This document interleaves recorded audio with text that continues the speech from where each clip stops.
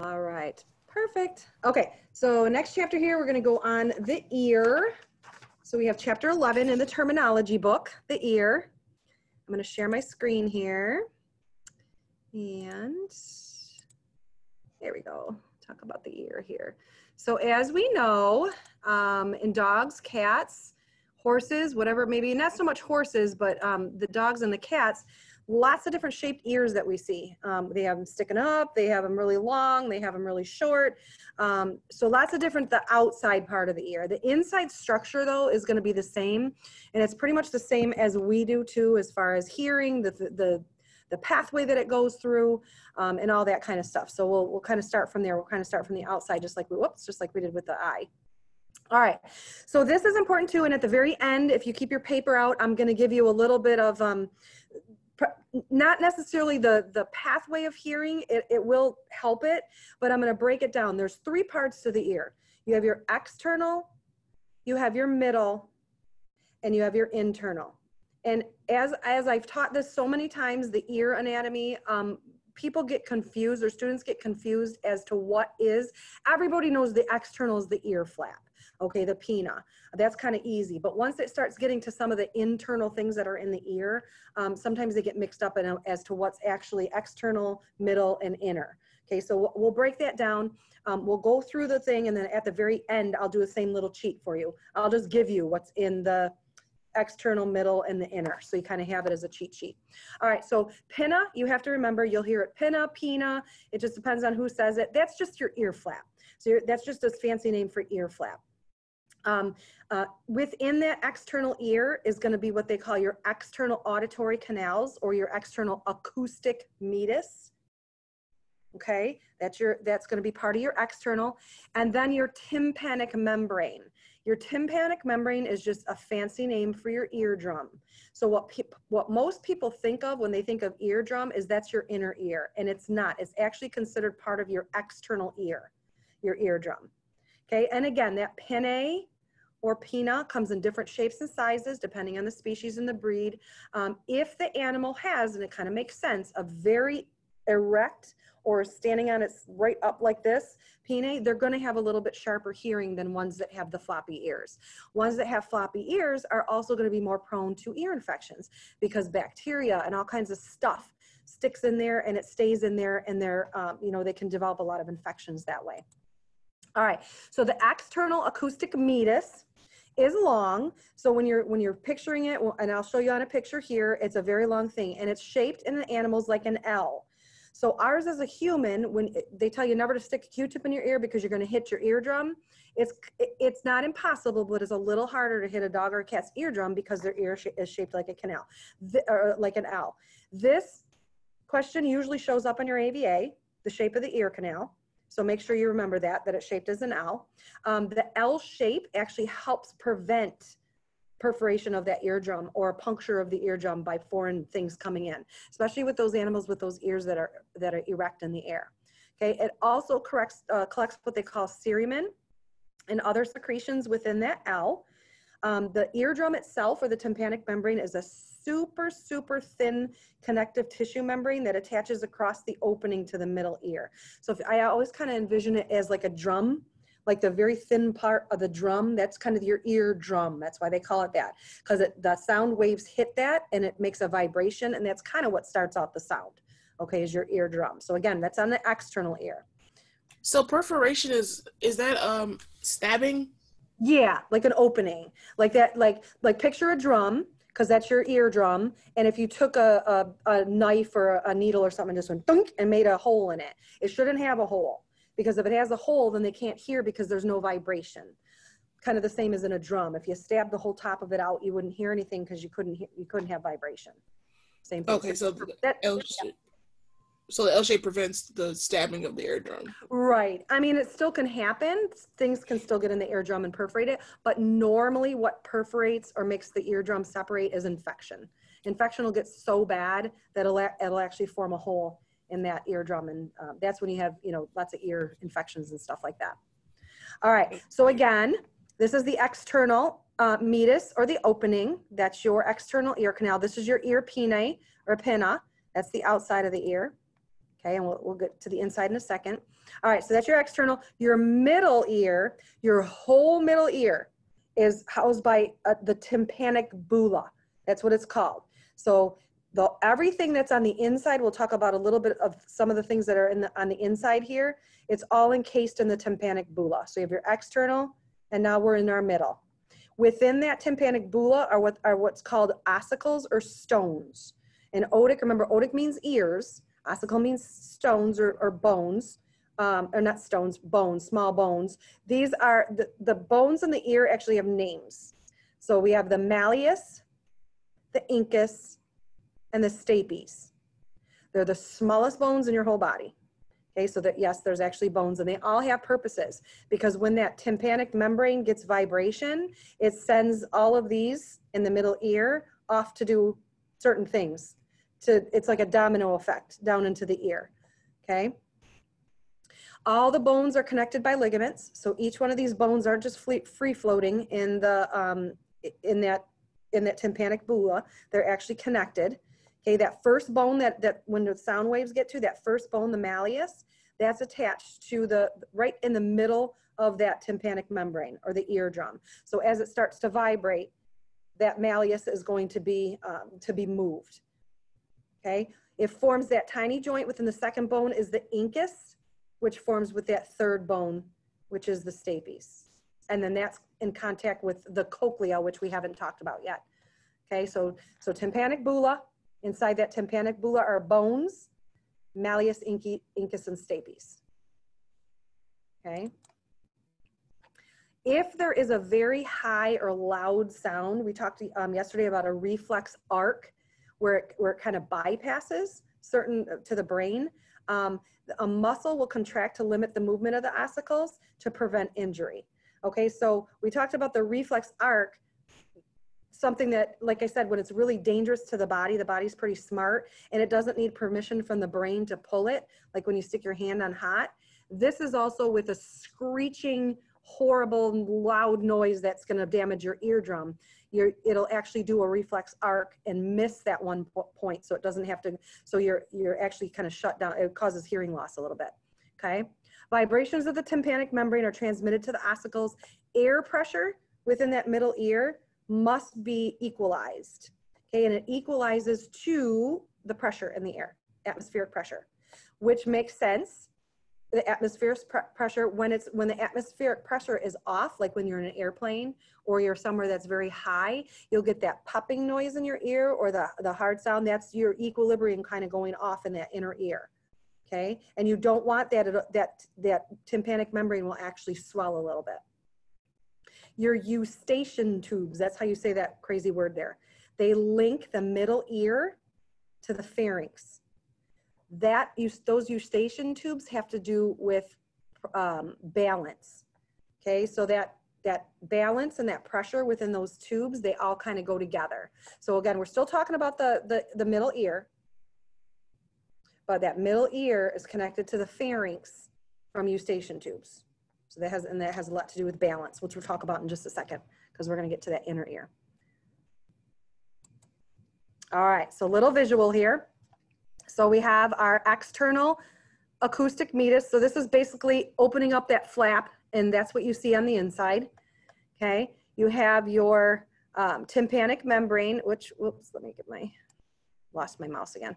Okay, external, and you're going through here, and you have your tympanic membrane, which is still part of the external ear. Okay, and right here, you're going to have your tympanic bulla. It doesn't say it on here, but this houses those bones. So external, middle. This is part of your middle ear. Okay, that's going to be your bones that are the stapes and the incus there, and your malleus is here. That's the first bone it's going to hit, and it's going to go down to your stapes, which is going to be your last one. Okay, so that's your visual right there with that, and that's all kind of we talked about right here. So again, this is your tympanic bulla, kind of what holds everything in. That's all part of your middle. So think of this as out, middle, and then this is your inner ear, which you don't see any of this from the outside of the animal at all. All right, so I'll come back to this picture. All right. Oh, this is a better picture of the inside of the ear here. So you get your malleus, that's where it first starts, incus stapes.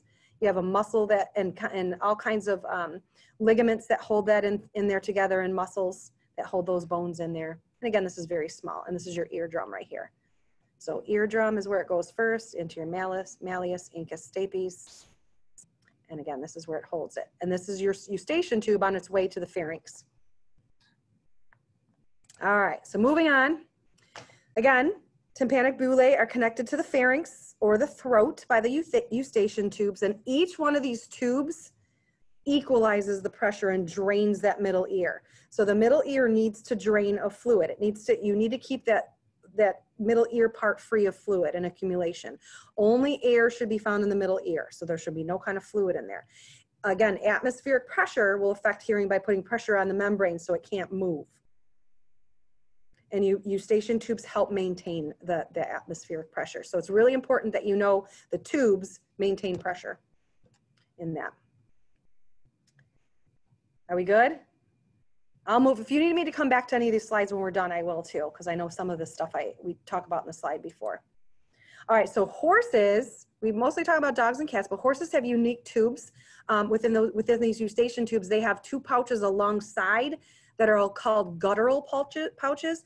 And in all honesty, no one really knows what purpose they serve, but those pouches a lot of times get diseased. So when we get into module 4, we talk more about diseases and horse diseases, and we'll talk about some guttural pouches diseases that they see in the horses. All right, so we have external, we have middle, now we have our inner ear. So the inner ear has 3 parts. We have our cochlea, we have our vestibular apparatus, and we have our semicircular canals. So all of those are within the temporal bone of the ear. So again, you're not seeing any of this part. Even with a scope, you can't see most of this inner ear. You can see a little bit of it, but it's way down past that bone. It's not even on the outside of that ear. So if you kind of feel behind your ear and you feel that bone, all of this inner ear is behind that. All right, so on one side of the temporal bone, and this is talking just for on one side, not this side versus this side. This is just one side. There's a small opening called the oval window. On the other side of the bone, there's a small opening that provides a passageway for the nerve, so you can actually hear. So we have our window, and we have another opening on the other side. The cochlea actually looks, and we saw it in the other picture, it actually looks like a snail. That's how I remember which one that is.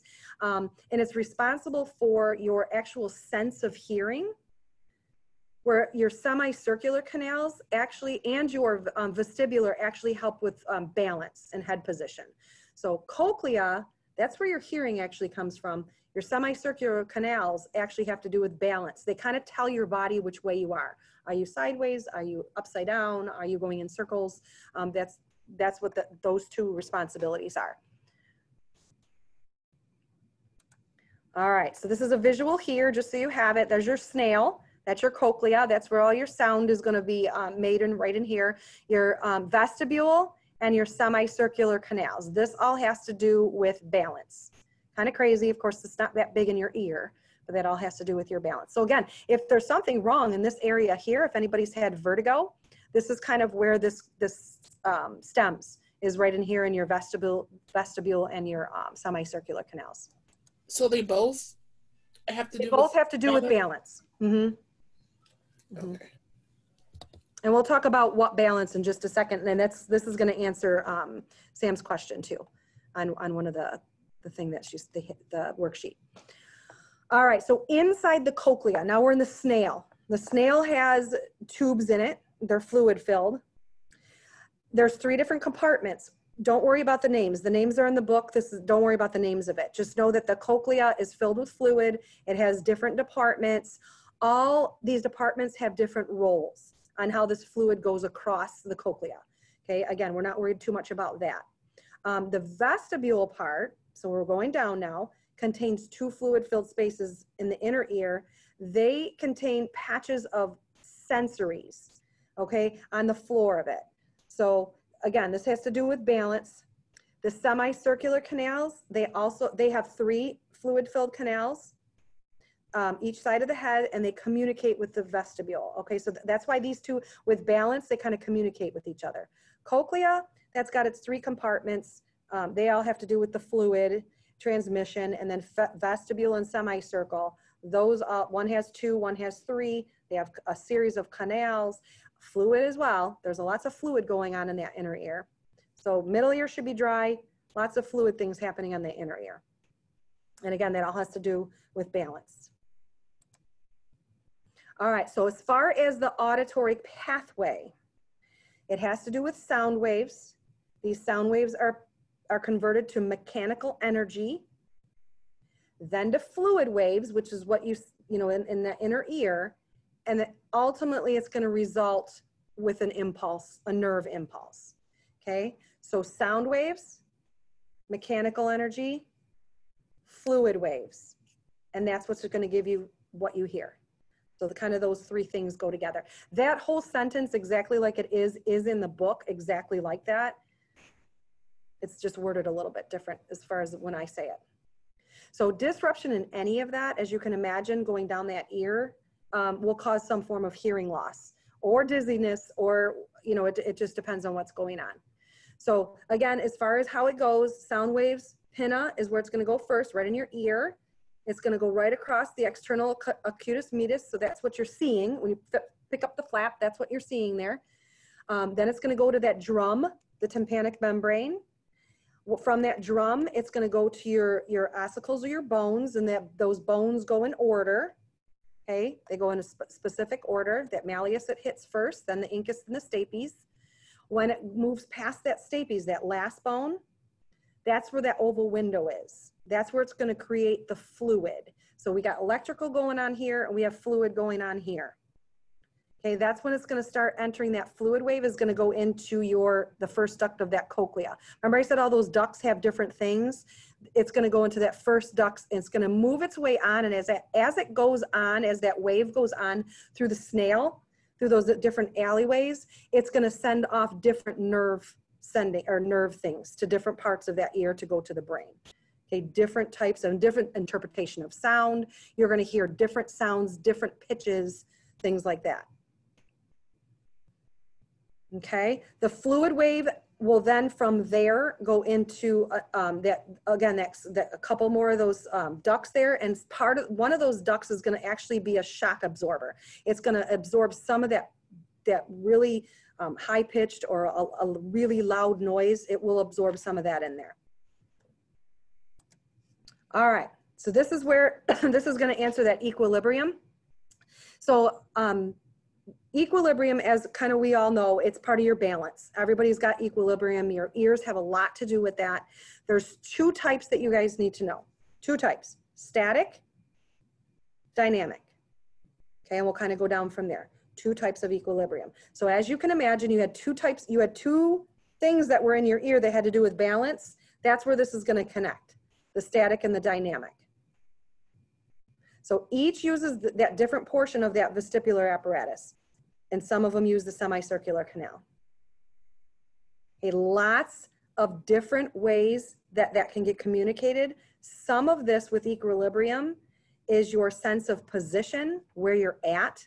And I always like to, with equilibrium, I always like to use the example of spinning around in circles for like 30 seconds and then trying to walk a straight line.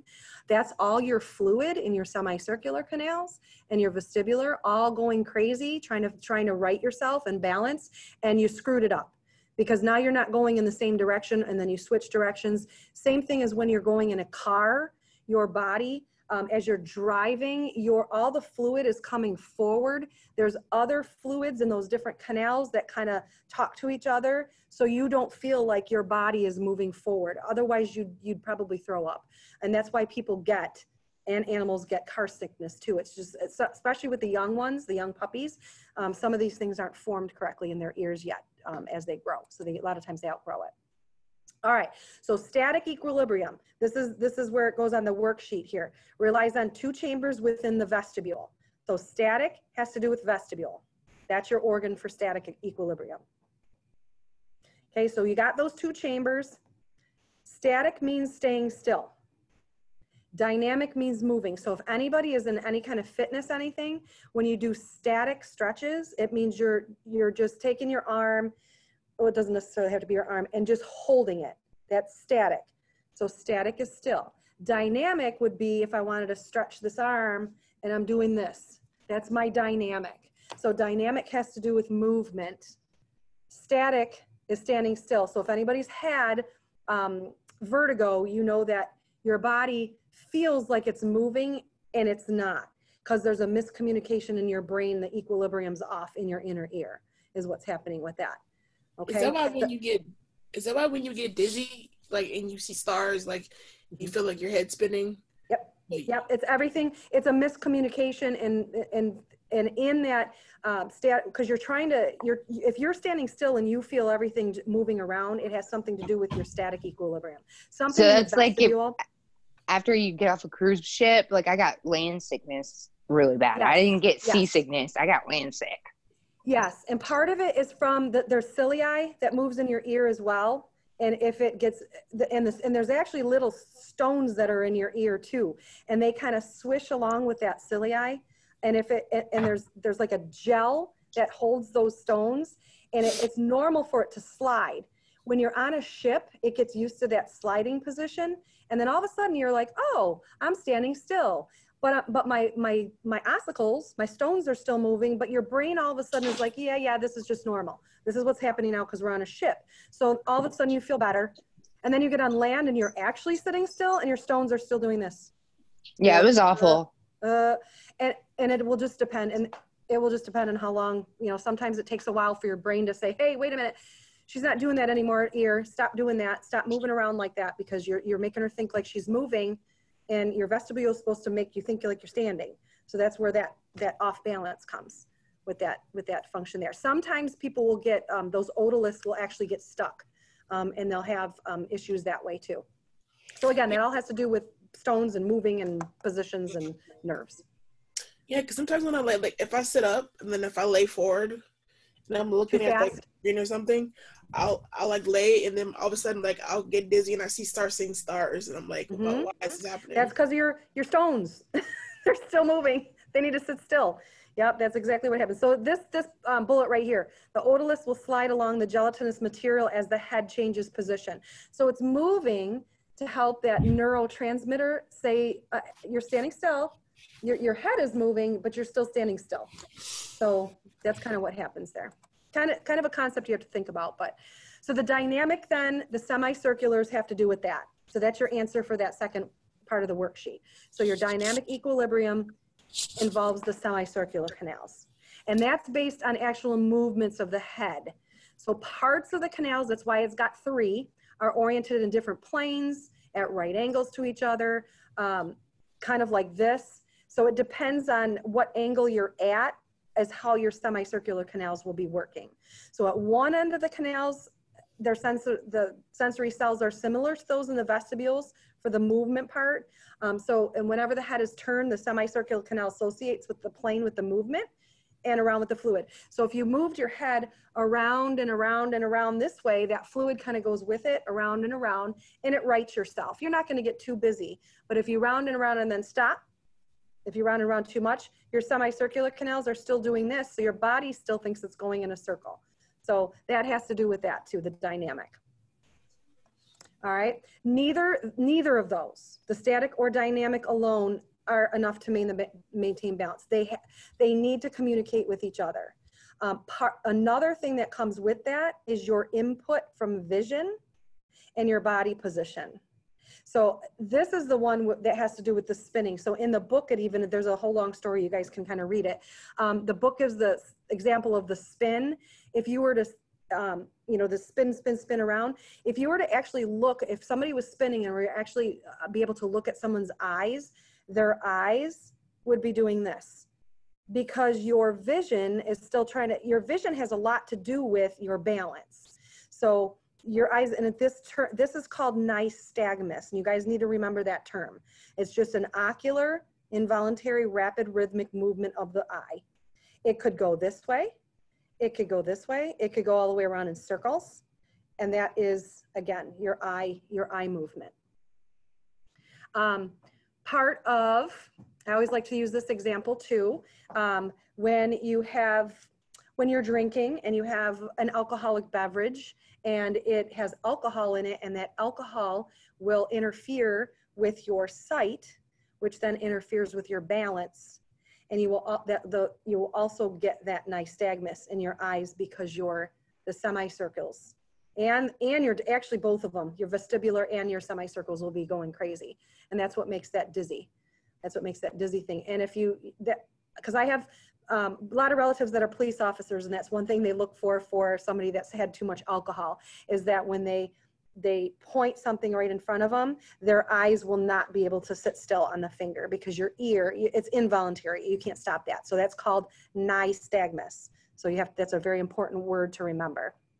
Motion sickness, that's an overreaction to sensory input is what motion sickness. So again, that eye with the movement, just an overreaction somewhere in that sensory input is going to make you feel nauseated.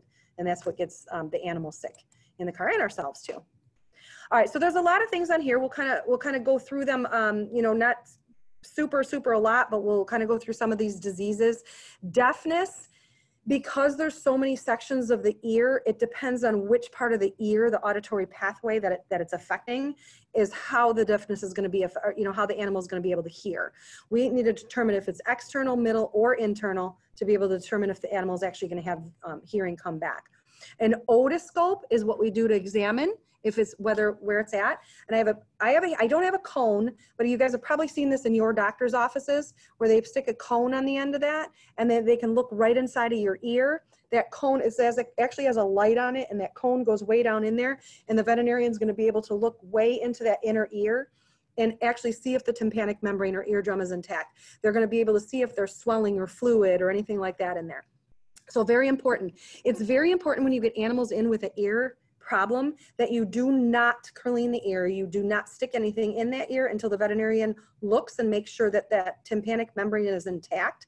Because remember, that's that drum. It's the drum between the middle ear and the inner ear, and there should be no fluid there whatsoever. Between the external ear and the middle ear. There should be no fluid in that middle ear. So if there's a puncture in that tympanic membrane, fluid gets in there and it shouldn't be in there. So if you go ahead and put ear wash in there, that's going to be that's not going to be good for the animal's ear. So be very careful. Make sure they get an exam before you put anything in that ear. Okay. A lot of times they get wax or cerium in that builds up down there. Sometimes you got to clean some of that out, but don't clean any of it out until the veterinarian says that you can. Parasites also live in the ear. Otodectes, you don't really have to remember that term right now, but those are ear mites living and breeding in the ear canals. Super irritating, as you can imagine, if you had little bugs crawling around in your ear canal. They hear those bugs, and the first time you see one under a microscope, your ears are going to itch for probably a good day because it's pretty gross, because I've actually seen them fighting under the microscope, little mites. So otodectes, those are ear mites. Animals also with ear mites or ear infections also a lot of times will shake their head a lot and they'll scratch a lot. A lot of times when they shake their head a lot, the pinna, I'm going to grab my little buster here. The pinna, or this external flap here, will actually swell up, and it's called a hematoma. That's what happens is a blood vessel breaks within the cartilage in the ear flap itself or the skin, and that'll swell all up with blood because a blood vessel broke and it just keeps bleeding. It's called an aural AURAL hematoma. Okay, and that's quite common for animals, especially with big floppy ears that get ear infections. Many reoccurrent otitis, so oto means ear, itis is inflammation, externa, that means the external ear, involve allergies because they're itchy and they shake their head a lot. When a lot of times when they have a reoccurrent externa otitis, a lot of times that ear canal will actually overgrow, and that term hypertrophy or hypertrophy, that is actually a term for overgrowth. So I have a picture of that in the next slide, I believe. So hypertrophy is just overgrowth. And just think of the skin almost like a cauliflower. It just gets so swollen, it gets almost like a scar tissue in there, and it's really hard for it to heal over. Some ear canals, because of that scar tissue and that hypertrophy, will actually completely close. And then we have to do surgery to open that so that that whole external ear can actually be exposed into that middle ear. Okay. Tympanic bulla disease, or that middle ear, those are often a lot of diseases that are really hard to treat, because again, that's underneath that membrane. If the ear infection gets that far, it's a pretty severe ear infection. All right. So this is an ear hematoma. This is a pretty big one. So as you guys see, the ear flap, and then we have a broken blood vessel, and between that cartilage and the skin is actually blood. That's actually blood in there, blood and serous fluid that are in there. And that they have to surgically correct that. This is actually an ear hematoma repair. And what they do is, if you notice on the middle of that ear, I think you guys can see that, it's open. They actually leave a big open hole. They take almost like a mattress suture. They suture the skin right to the cartilage so it can't fill up with blood anymore, and they leave a hole for it to drain. And that's how they usually fix an ear hematoma. They can pull the blood out so the tumor goes down, but it's usually going to come back, because if we can't stop the bleeding on the inside, then it's just going to keep filling back up. So that's a lot of times where they have to do this repair. This right here is severe hypertrophy of the ear. As you see, it kind of looks like cauliflower. That ear is completely closed. They can't hear because that pathway can't go. We can't get the sound to hit the tympanic membrane to make those waves to send it off to hearing. So a lot of times what we'll have to do is, this is called an ablation or a total ablation surgery. And what they did with this ear is they actually took this part and opened it up. So it's all the way down to that middle part right here. So this is the hole you're seeing, and they actually took all the skin off and made it all open. So now the hearing can actually hit over here, okay? But a lot of times the tympanic membrane is removed with that too. So there is no sound. So they still can't hear, but it keeps the infection away. Okay, so would they be more liable to like infection because it's open? Yes, but the infection actually it doesn't sit on the inside because it's all open. But yes, they can get an inner ear infection much easier. Okay. So yeah, this is last resort. This surgery is pretty painful and it's pretty hard to heal. So this is a last resort. If the ear looked like that, we worked with a couple rescue groups that had rescued some breeding Chihuahuas from a puppy mill that had, they probably were never treated for ear infections. So this is what both this dog's ears look like. And he ended up to be deaf, but he was super mean. He was the meanest little Chihuahua, but once we did the surgery, it was super nice. I think he was just so painful. But they did have a lot of extra, things that they had to do with this ear and keep it clean and stuff like that, because yes, they can get infections easier in the inner ear. Okay. Part, yeah. Eustachian tubes, those can also be involved in the media, otitis media, not the internal yet, but the middle part. Upper respiratory disease can also cause the eustachian tubes to inflame. So anybody that's had a really severe cold, sometimes your ears will plug up, maybe you'll get dizzy, and that has to do with your balance, your eustachian tubes. And again, with the horses, you've got those guttural pouches that can abscess and cause problems that way. As far as the pupil, the middle ear and the guttural pouches, sometimes what happens with that, because it's right by the sympathetic nervous system, has to do with that as far as the transmission. The animal will actually develop different sized pupils, because again, this is all in the head, so it has to do with nerves going through the head, and that's called anisoscoria.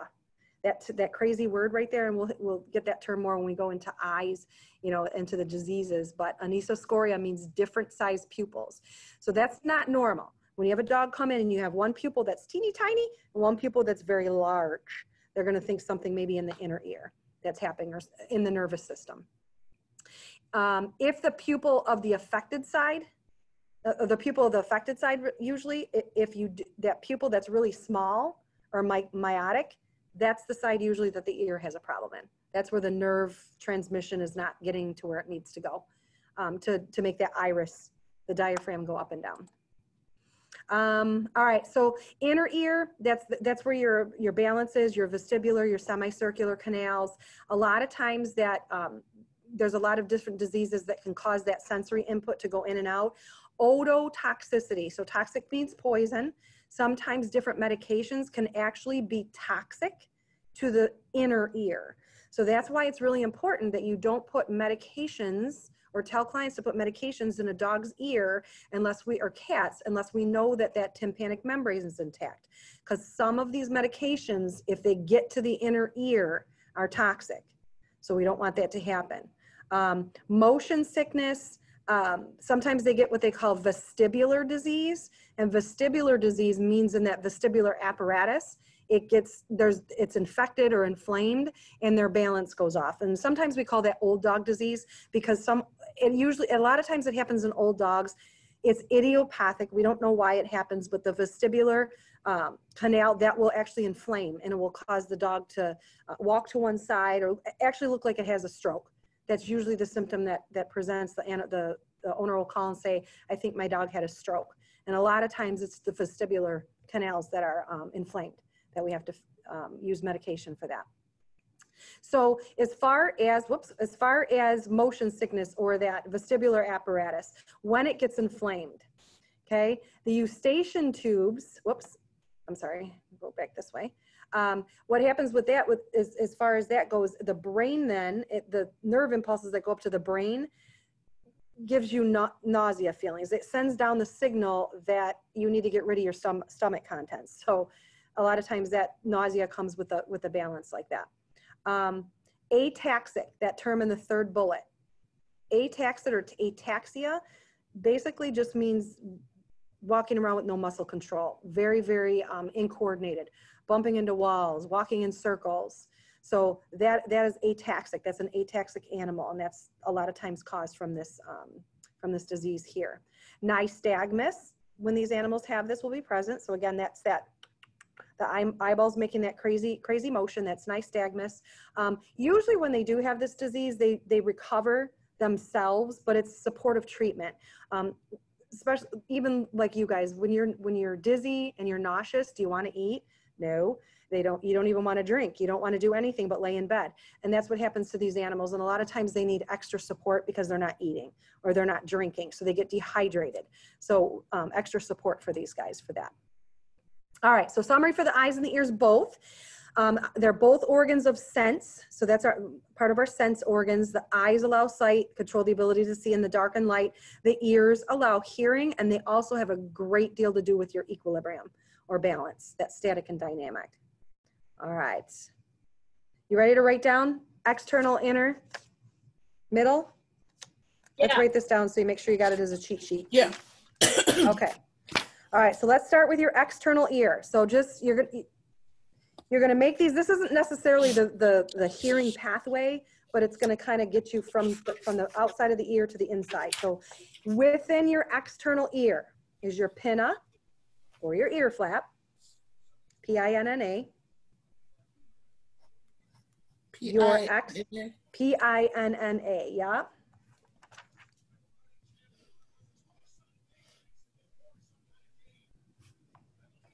And then you're going to have your external acoustic meatus.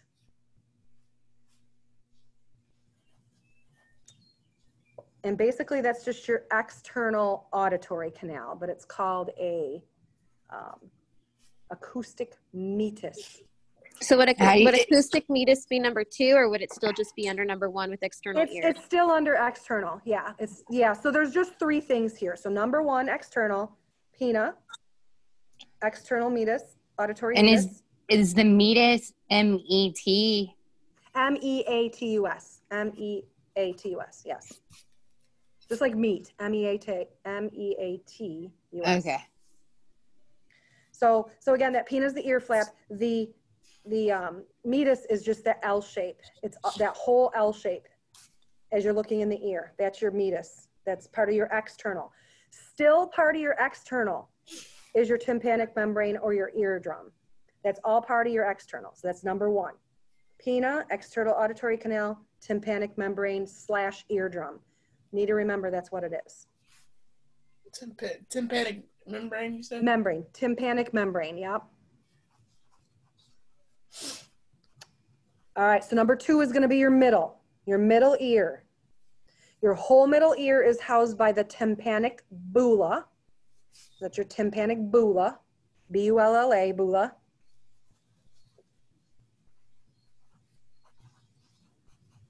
I'm sorry, it's spelled Beulah. Bulla. I'm sorry. That's all right. And within that, within your middle ear, your tympanic bulla is going to be your 3 bones. Your ossicles, your malleus, incus, and stapes. And as far as the hearing process, they go in that order. Malleus, incus, stapes. These are the bones? Those are the bones, the smallest bones in the body. Yep. Those are inside the middle ear, inside the tympanic bulla. Are all those 3 bones. So ossicles have is one of them? Ossicles just means bones. Okay. So then you have the malleus, incus, malleus, and stapes. Or stapes. I've heard people call it stapes too, but it's stapes is the way you're supposed to say it. Malleus, incus, stapes. Malleus, and what's the other 2? Incus, I-N-C-U-S, incus. I-N-C-U-S. And then stapes, S-T-A-P-E-S. Ooh, I spelled it right. Yay! And still part of that middle is your eustachian tubes. And your eustachian tubes kind of come off that tympanic bulla to connect to your pharynx. So that's still part of the middle. And they connect to what? It connects to the pharynx. So tympanic bulla with your bones, then you have 2 eustachian tubes, goes right down to your pharynx, right in here, your pharynx. Pharnx. That's a weird spelling. Pharnx? Yep. YNX. I'm sorry, I missed the Y. I missed the I Y. was like, I had the Y in there. I was like, Oh, yeah, I missed the Y. I was writing it too fast. All right, so you got that external middle. So the third one is inner. So these are all in your inner ear. So remember, the middle ear should have no fluid. It should be completely dry. Your inner ear's got all kinds of fluid going on in it. So your inner ear is inside your temporal bone, and within that you have your cochlea, C-O-C-H-L-E-A,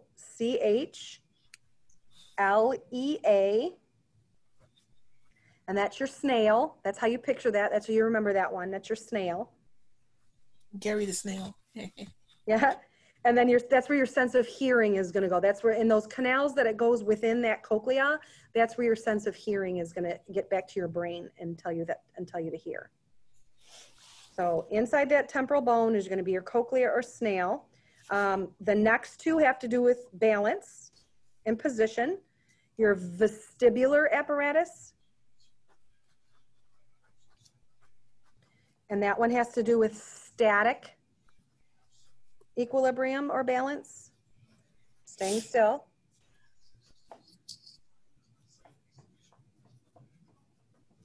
And then the next thing in the inner is the semicircular canals. And that one has to do with your dynamic balance, or what your body thinks and how your body reacts when it's moving. So movement? Movement, yep. Vestibular apparatus is static equilibrium. Semicircular canals is dynamic equilibrium. Oh, so, okay. So vestibular is the static, and then the semicircular is dynamic. Yep. So in the worksheet, when you get to that one, it's going to ask you which parts of the ear deal with static and which deal with dynamic. Vestibular static, semicircular dynamic. This is all in the inner ear. This is all inner. So we have external is just the pinna, external auditory canal or the meatus, and your tympanic membrane. There should only be 3 things in your external. And tympanic membrane is your eardrum. In your middle ear it's going to be inside your tympanic bulla, and inside your bulla is going to be the 3 bones, the ossicles. Malleus, incus, stapes. From there is the eustachian tubes that connects to the pharynx. And then you have your inner ear. inside of your temporal bone in your skull. You have your cochlea, your vestibular apparatus, and your semicircular canals.